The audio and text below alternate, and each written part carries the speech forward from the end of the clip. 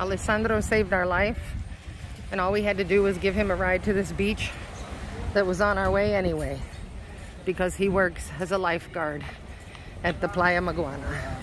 Hola. Buenos días.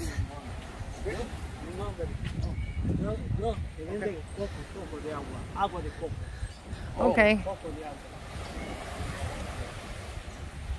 Ahora? Okay, here we are at the beach.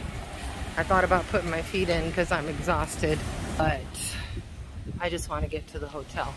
So we're waiting for somebody to come and bring us some gas, some more gas, because we don't know if we'll be able to get gas in Baracoa. So we're hanging out here for a few minutes until this fella comes with some gas. Delivery! What a trip.